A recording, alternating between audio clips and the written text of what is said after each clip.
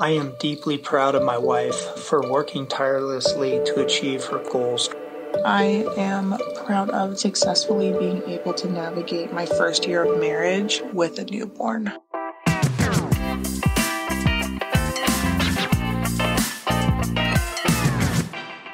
Hello, friend. Welcome to Advice Column. I'm Lisa Liguori, and on this channel, we share crowdsourced ideas for living with intention. How often do you think about things you're upset with yourself about or the ways you've disappointed yourself? Now, how often do you stop and reflect about what you're proud of? I was recently in a workshop led by my friend Jessica Zempel, and she challenged us to think of 100 things in our lives that we're proud of. I think it's really, really fun and encouraging to reflect on that. And I'm finding that paying attention to the things that I do well and I'm proud of, rather than making me complacent, which is what I would worry about, actually motivates me to continue growing and improving. It actually gives me energy and confidence toward that. It was also really special to hear what others were proud of, and it's become one of my favorite questions to ask when I'm talking to people. It's such an uplifting topic. So in this episode, I asked people what is one thing they are proud of in the last 12 months. Let's dive right in and hear their answers.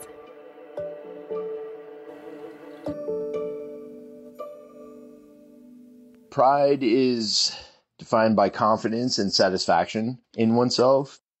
I'm proud of myself for sticking to my program with eating right and exercising right. Even though a lot of times I don't want to do it, I force myself to do it. And after I do it, I'm proud.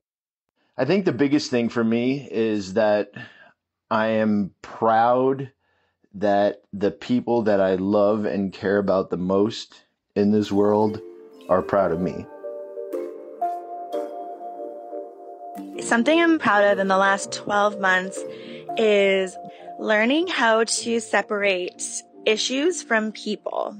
And that is in a leadership context in running a company, because there's a lot of things that come up and they're all usually attached to a person in some way, whether it's a vendor that we work with or an employee or a co-founder or something within ourselves. And it's very easy and distracting to confuse a topic with the person that it's associated with, because those can have very, very different feelings. And learning to separate those out has been really helpful and provided a lot of calmness and clarity. I'm very proud of how I handled my inner life this year when I had a very difficult business situation that was very challenging, and the person who caused it was working for me. I managed to never have any stress inside myself, treat him with the most integrity, respect, and kindness, and work through the issues without feeling stress inside myself. I'm very proud of this. Something that I have been proud of in the past 12 months is being the kind, compassionate, and caring person to my best friend and to her friends after her husband unexpectedly passed away at 44 years of age. Being a mom myself to 2 kids at the same age as her kids, and the fact that all of us were the best of friends really gave me my purpose this year. And we took unexpected loss, tragedy, grief, and turmoil and really embraced her and her children. It has been incredibly humbling to be so in deep with my best friend and her kids, and to watch how our families have intertwined even more. And the healing and rebuilding process for my friend continues each and every day. I believe that God put us all here in this place with this purpose, and I'm proud to witness and play an active part in the love, endless support, and healing of my friend and her family. I am really proud because my entire leadership team is celebrating their 7-year work anniversaries in 2023. And it has just been such a wild ride at the company for the last 7 years, especially with COVID. And I don't know how I could have managed all of it without them. So I feel very lucky and proud to have an amazing team of women that I've gotten to work with for 7 years. And I hope I get to keep working with them until I retire. I'm really proud of myself for just getting through this pandemic alone. I know everybody had their challenges, and for me, I think just being single and not living around my family and continuing to strive for my dreams, even though like my industry was one of the hardest hit, and not giving up. That felt like a real success and something that I was genuinely proud of, to set goals, whatever they may be, and to keep going forward. I am thankful every day that I get to do something I love. I get to speak to people, individuals, groups of people, and make them better. One thing that I have heard a lot lately is I felt seen and heard today. Now, the first time I heard that, I said, really? That's the best you can say about me? I have eyes and ears? But then I thought about it. What does that mean?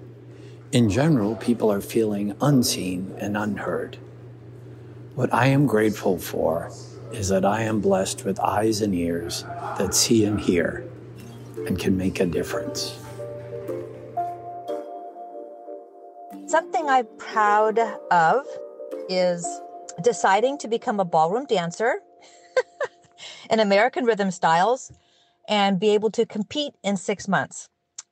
So in October of 2022, I began my ballroom training with the Fred Astaire studio, and it is now 1 month away from competition in April. And it has been such a challenging, rewarding, frustrating, exhilarating experience. I'm proud and also very grateful I had the chance to be able to do it. We'll see what the next 12 months brings. The thing I'm most proud of this year is having more empathy towards others. One example that comes to mind is the older person who might be driving in front of you and might be doing things much more slower and reacting much more slowly. And just remembering that this person is really trying their best and beeping at them and trying to get them out of the way really isn't very compassionate. And really, you're just causing a higher stress on this person. Another example that comes to mind is when I come in and I see that a patient's really cranky. And a lot of times I used to be put off by that kind of energy.